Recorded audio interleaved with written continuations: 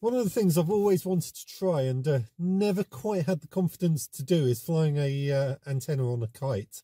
You have to be a little bit careful with this. There's a few safety concerns to watch out for, and one of them is the static build-up on the antenna line if you've got a long wire. There's a couple of other issues as well, so I've always been a bit reluctant, but I think I've done my research and I'm confident I've mitigated all the risks. Now, I've come to the highest location in Swindon, which should have a nice breeze, and what I want to do, my eventual plan is I want to go to a SOTA summit, and I want to fly an end-fed halfway for either 40 or maybe 80 meters from a SOTA summit. So that's what I'm building up towards, but baby steps at the moment. I've got the kite. Now, I've got virtually no experience with kites, so today is I just want to get the kite up in the air, perhaps not necessarily do any radio with it, but just get the kite up in the air. I want to see how stable it is once it gets up in the air, how much it moves around, what sort of pulling force I'm going to get on the line, whether I use the kite string or the wire. I just want to see what sort of load it's going to be under, and then we can figure out the antenna system. So I think I've got wire that should be strong enough, but I want to try it with the proper kite string first, and like I say, just see what sort of loads this thing is going to be under, and if that goes well today, I might put a wire up it and maybe try a bit of a whisper test. But like I say, there's a few things that could go wrong here, so I'm just taking it very cautiously, baby steps, one step at a time. So I've got the bike behind me. I'm going to load up all the stuff on the bike and in my rucksack and get up the top of the hill, and we'll see how blowy it is up there and see what happens once we get the kite up. So here we are at my local high spot. There's a trig point over there, and if I pan round, see it's a lovely view here. And as I keep going round, you see all those buildings over there, and there's a big white building in there as well. That's Swindon Hospital, and obviously in town the Swindon behind it. And keep panning round, lovely view from up here. And if I keep going, you can see just in the centre of the screen there is my bike, and if I pan up, I don't know if I'll be able to see it on camera. Yeah, there you go, there's the kite. So got the kite up there, and it's flying actually very steady. So first impressions looking good. Right, here's my setup then. I've just got a dog stake, one of those big long stakes that you screw in the ground for tying your dog up onto. I've just used one of them as the anchor point, and there's the reel for the string, and just belt and braces. I wasn't sure how much tension this was going to be under, how much that kite was going to pull, so I've got quite a nice thick guide rope there which I've tied onto my bike as well. So the likelihood of the kite pulling that out the ground and taking the bike with it are, well, I hope, fairly remote. And I mean, it's not mega windy up here, but there's enough tension to get the antenna wire up there, but I don't think it's enough to, it's nowhere near enough to snap the wire. So I'm thinking we're in pretty good shape here. So I've got my Icom 703, which is a 10-watt radio in my rucksack over there. And I've got my tablet computer as well, so I might just switch this bit of string out for my antenna wire and launch an antenna up in the air and just see what we get on Whisper, maybe have a go at some FT8, something like that. I put the kite up initially just on the manufacturer's supplied string just to see how it flies, and it flew really well, so and there wasn't too much tension on the string, so I was quite happy it wasn't going to break the antenna wire. So I took the kite down, I put the antenna wire on it, and then the wind died 1,000 deaths and it just wouldn't launch, which was annoying. I was on the verge of giving up, and then the wind just picked up again. So I've got the antenna wire on it, and it's actually flying really nicely at the moment. So I've got my tablet computer down here. I'm running Whisper at the moment. So I've run it on 80 meters. Now we're about 2 o'clock, half 2 in the afternoon. So it's a bit early in the day for 80 meters really.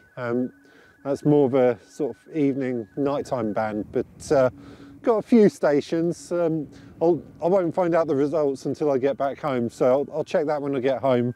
Currently running 40 meters at the moment, which looks a bit more promising. There's some Interg on there. There's Holland, a couple of German stations. So fingers crossed, looking really good for 40. So I'm going to give it, as long as the kite stays airborne, I'm going to give it about another 10 minutes or so on Whisper, and then I'll probably switch over to FT8 and give it a go on FT8.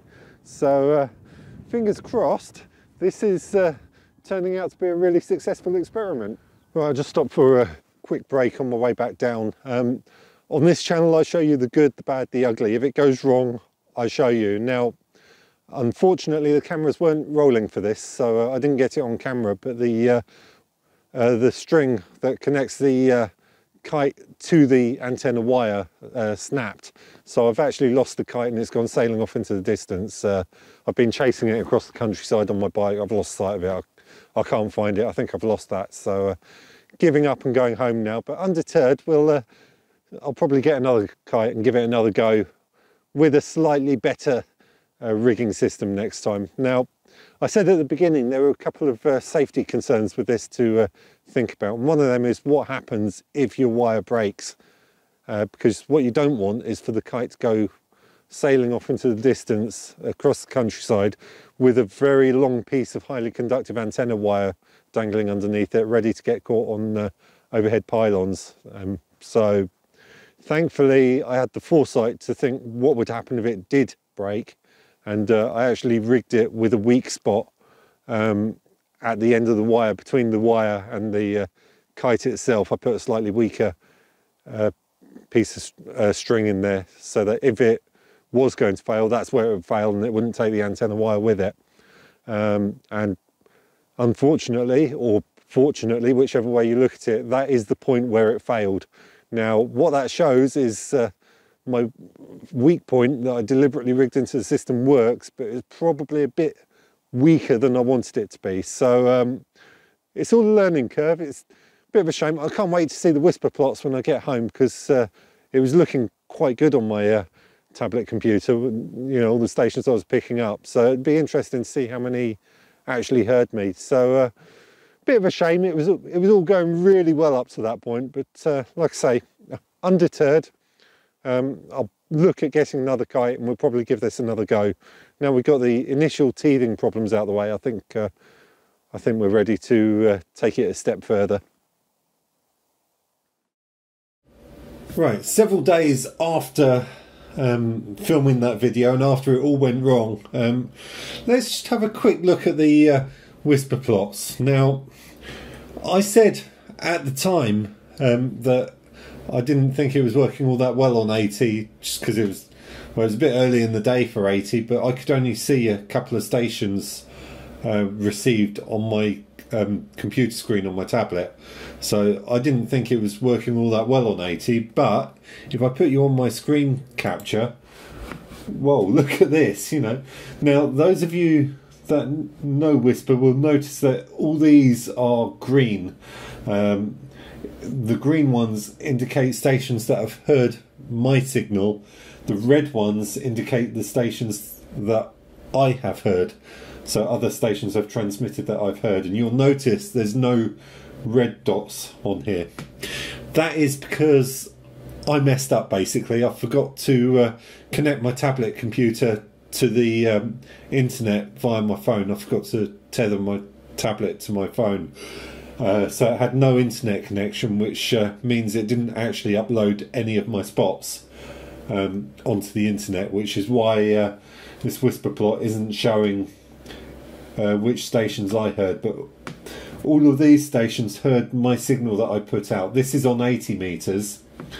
So if we go down to 40 meters, again, a pretty similar picture. It's covering the whole of Europe, so this is actually looking like quite a good antenna. So fingers crossed. I'm going to get another kite in, and we'll pursue this. I want to try it on 20 meters as well, see what sort of DX I can get on a long wire vertically. So this should be pretty good, but like I say, just need to rethink my attachment point for the wire onto the kite before we do this again.